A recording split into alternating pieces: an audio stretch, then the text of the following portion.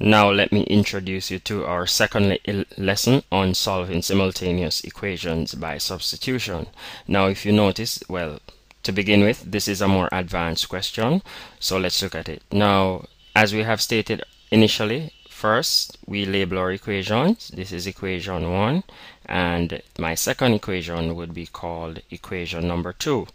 Now basically what I'll do, I'll choose a variable, and by that I mean I'll choose a letter.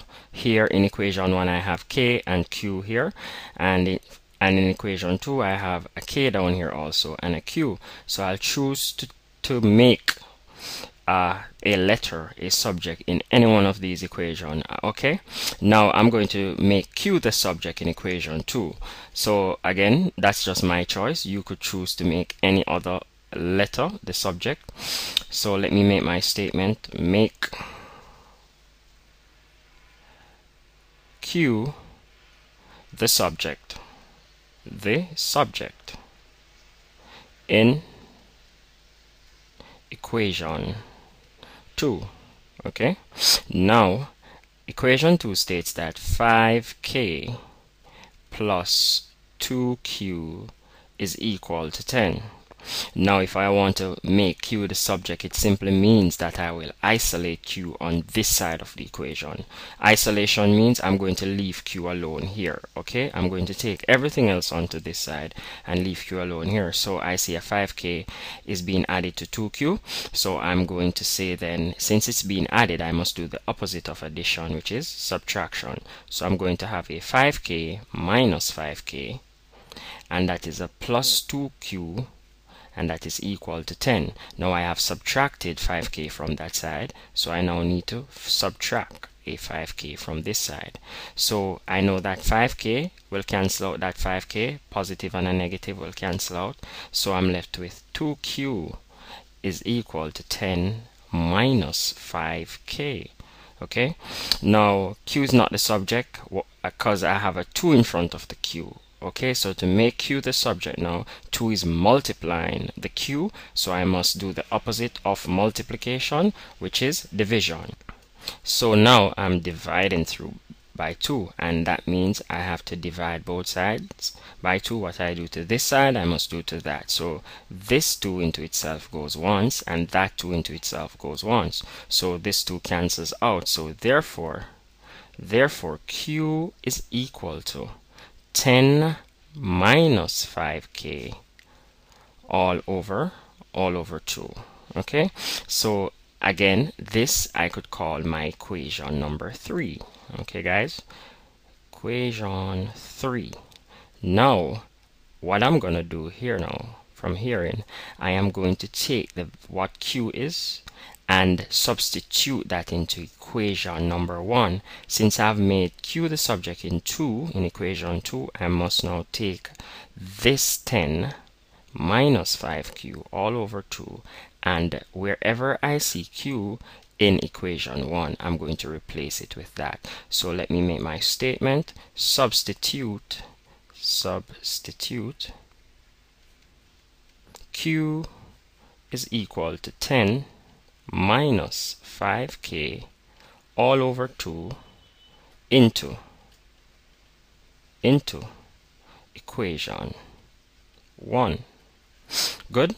So here, let's just jot it down right here. In equation 1, I have a 3k minus 4q, and that is equal to 32.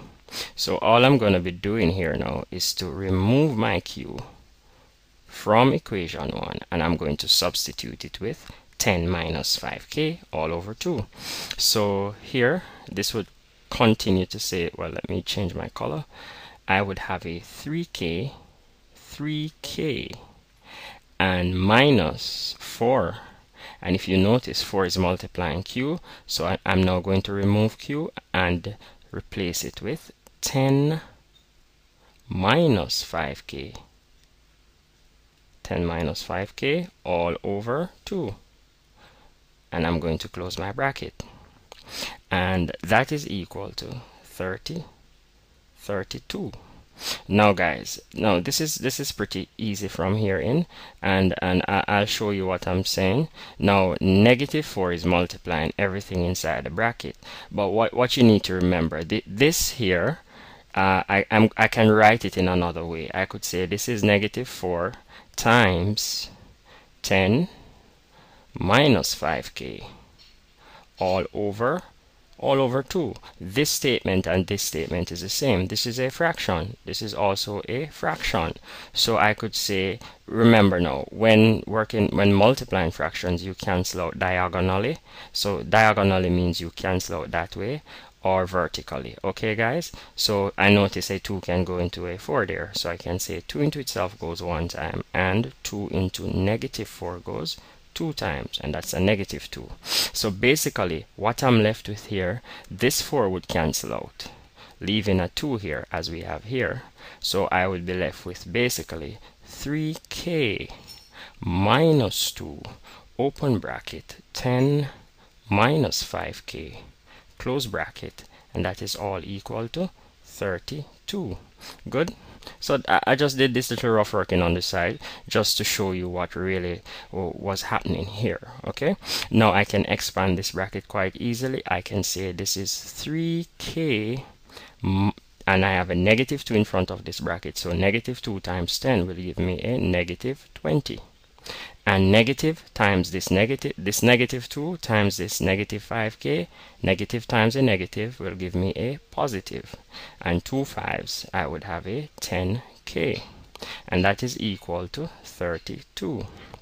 Now I have some like terms to collect, so I could group my like terms. I could say 3k plus 10k minus 20. I just group like terms and rearrange this. It's the same thing, and that is equal to 32. Now I have a 3k and a 10k, so that will give me a 13k minus 20, and that is equal to 32. Now I need to move my numbers to this side of the equation and leave my k alone over on this side. So when I look carefully rather, I see that a 20 is being subtracted from k. So I now need to do the opposite of subtraction, which is addition. So I have a 13k minus this 20, and to move the 20 I must add 20, and that is equal to 32. And what I did here was to add 20, so I need to add 20 to this side. So this negative will cancel out with this positive, so I'm left with 13k is equal to 32 plus 20. I would have a 52. Now I need to solve for k. If you notice, k is multiplying 13 rather is multiplying k, so I must now divide through, because that's the opposite of multiplication, is division. So I'm dividing through by 13. So we know that 13 will cancel 13 here. 13 into itself goes once, 13 goes once, so I'm left with k is equal to 13 into itself once, and 13 into 52 goes 4 times. So we have a value for k. So k is equal to 4. Now since we have found the value for k, and let me just remove this up here for now, okay, because we're going to need a little bit more space to work with. So we have now a k is equal to 4. So what I'm going to do, basically I'm just going to substitute, because since I found a value for k, I can now put k in any one of these original equations and solve for them. So I always say choose the simplest equation, and just looking at it, equation 2 seems to be the best equation, the simplest equation to work with. So I'm going to say substitute k is equal to 4 into equation 2. And equation 2 states that 5k plus 2q is equal to 10, and k is 4, so I can say 5 open bracket means to multiply, because 5 is multiplying k. 5 times 4 plus 2q is equal to 10. So now I can take this up here a bit. So I know that 5 fours is 20. So I can say 5 fours 20. I'm just continuing from down here. 20 plus 2q is equal to 10. Okay, and if you notice, the 20 is being added to 2q. Okay, so we must do the opposite of addition, which is subtraction. So I have 20 minus 20 plus 2q is equal to 10, and I'm going to have to subtract 20. Since I have subtracted 20 here, I must do it to the next side. So I know that a positive 20 will cancel out with a negative 20. So I'm left with, on this side, 2q. This 2q is equal to, I know that a 10 minus a 20, since the face value of the negative number is greater than that of the positive, my answer should be negative. And 20 minus 10 will leave us with a 10. However, we have 2q here, we need q alone. So 2 is multiplying q, so I need to divide through by 2. 2 will cancel 2. And what I do to that side, I must do to this side. So 2 into itself goes once, and 2 into 10 goes 5 times. Okay, and I know that a negative divided by a positive will give me a negative. So therefore, I have q is equal to negative 5. Okay, so there we go. We have a solution for k, and we also have our solution for q.